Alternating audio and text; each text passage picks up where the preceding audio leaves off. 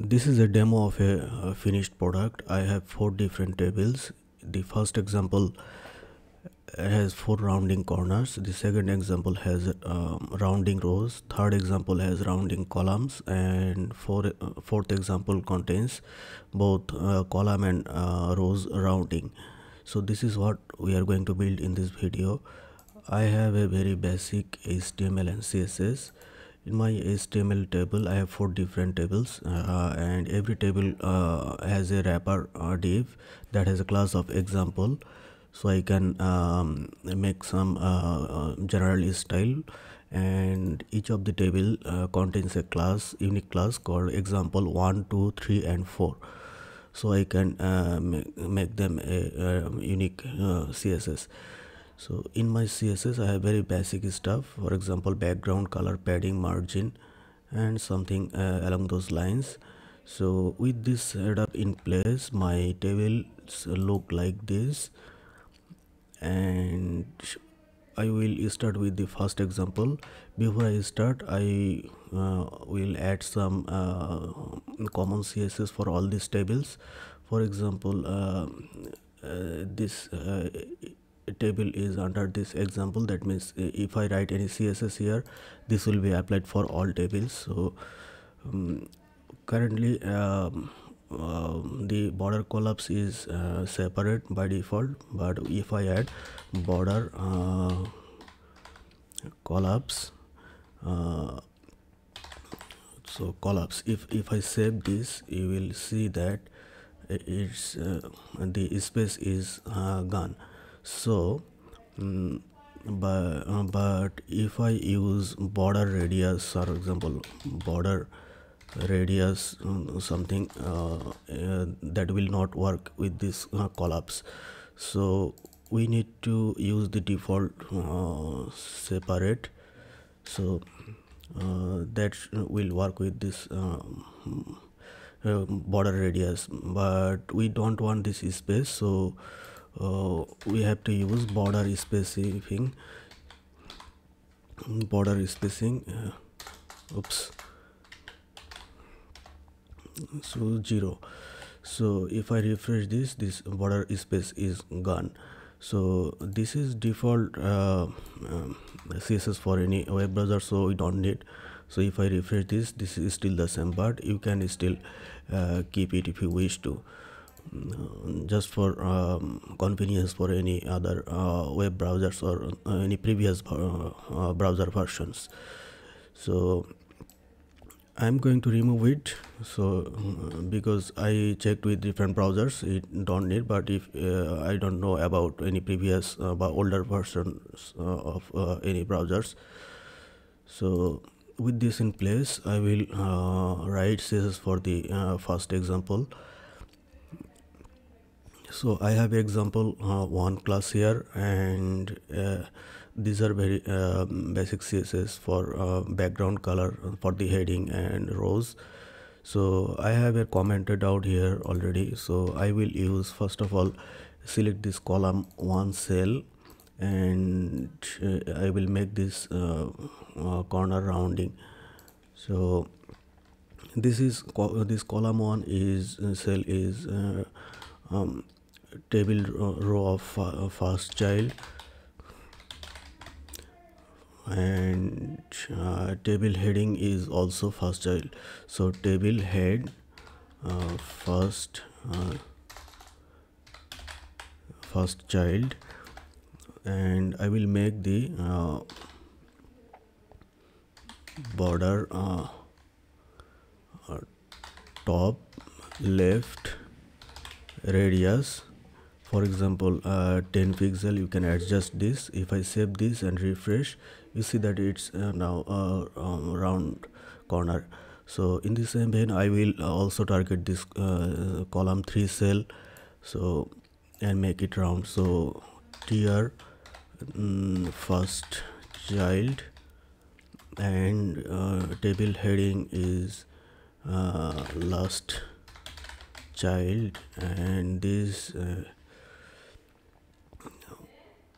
border top right radius should be also 10 pixel. If I save this and refresh, we'll see that it's also rounding. In the same way, we will rounding this two corner as well. So to select this I cell, this is last year, that means tr last child, and it has and it is a table data and first table td, that means td first child. If I show you the html, this ice for this ice cell, this is example 1. This is the ice cell, this is last table row and first table data. So border bottom left radius 10 pixel. If I save this and refresh, that's rounding. And lastly, I will select this kite cell and make it round. So tr last child, td also last child, and border bottom right radius 10 pixel.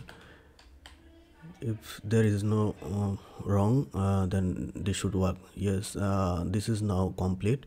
This is how we can make a rounding. This is mostly common rounding corners, but in some cases you may also have rounding rows. For example, if I show you the finished product, I have this rounding rows. So I have the example 2 class here, and I will add this CSS here for the second example. I already have commented for all these tables here for required CSS to make these rows rounded. So this is the example 2. So I will use tr first child. Instead of selecting one by one, I will use each of these row, like for example all table row. For example, this is the second this table row, all these table row, this is what I am selecting here. And table data table, we also have to select this table head, first child, and also we have to tr select the table data first child, and border top left radius border top left radius 10 pixel. If I save this, you will see that all these rows are on the top side are has a rounding corner. We will also select target the border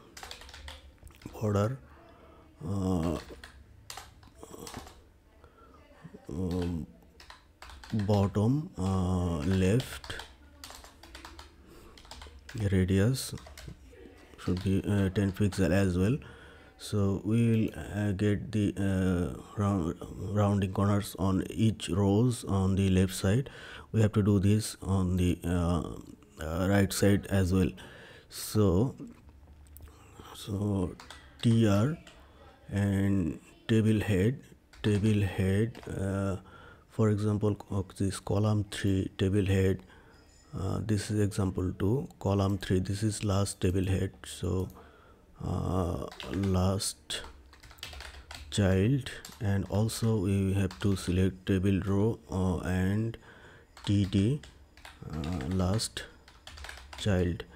I mean this carrot and to kite, these are last td. For example, carrot here, the giraffe and the kite, these are the last child.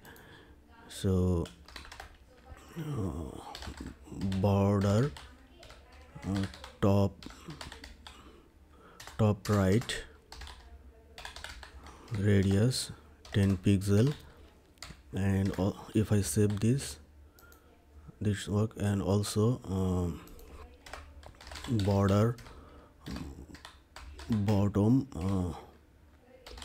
right radius 10 pixel. If I save this, this is how it looks. And for this third example, if I once again show you the third example, this has rounding columns.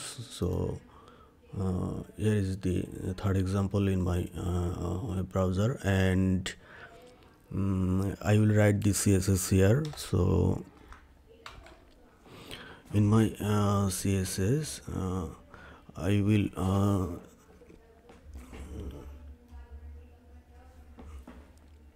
select this.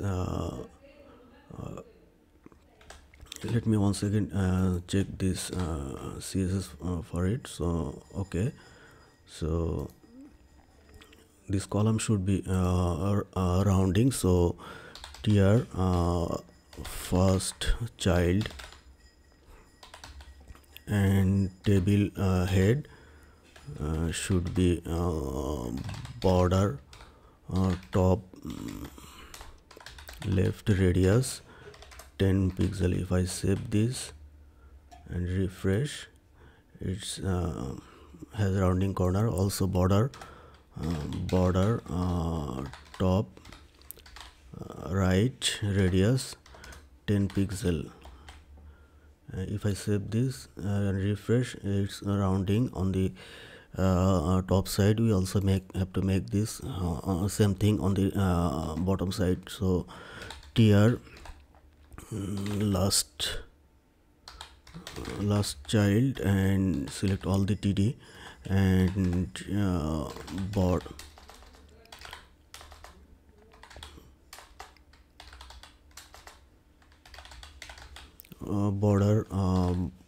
bottom left radius 10 pixel.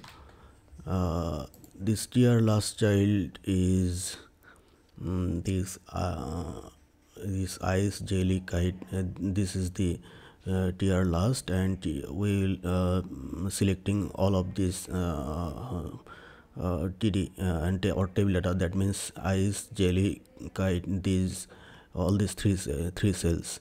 So if I save this, it's rounding. We also have to make the right side of this rounding border bottom right radius 10 pixel. So this is now complete, and this is the fourth example. Once again, if I show you the demo, these columns and rows are rounding. So I have this example 4 here, and this is the section that where I will write this CSS. Instead of lots of typing, if you check this closely, we already have done this before in the second and third example. So I am going to write a comment, and to save some time, I will copy and paste from this same CSS from second and third example. So copied from second example. So here is my second example. So I will copy this CSS and paste it here, and I also have to this is a rounding rows, and I also have to copy this from this third example. So copied from third example.